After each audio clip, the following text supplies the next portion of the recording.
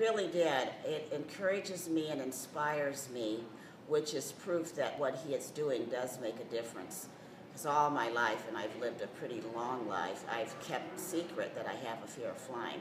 Only those who are close to me know about my anxiety disorder.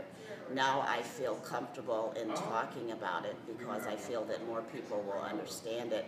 With more of us talking about it, we can form like a community to help each other, to bring awareness to the issues of mental illness. How did people react when you told them you had an anxiety disorder? Well, they just was like, get over it.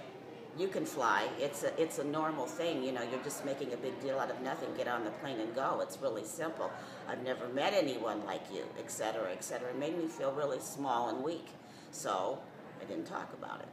So you have a very personal sense of what Royce is doing right now. I do, and that's why I reached out to him.